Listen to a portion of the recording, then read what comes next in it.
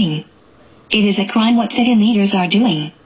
Peyton Place warning Mayor John Peyton is endangering people in Jacksonville.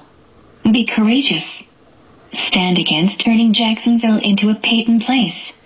He wants to cut fire and police protection while we are wasting millions on Peyton's pet projects. In this economy, it is foolish to cut fire and police. City leaders are cutting fire and police protection while wasting millions on Peyton's pet projects.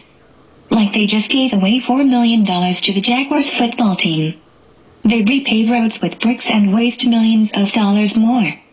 Please save our fire and police force because we need them. Just watch the news. Call the city council today and tell them to keep our fire and police protection.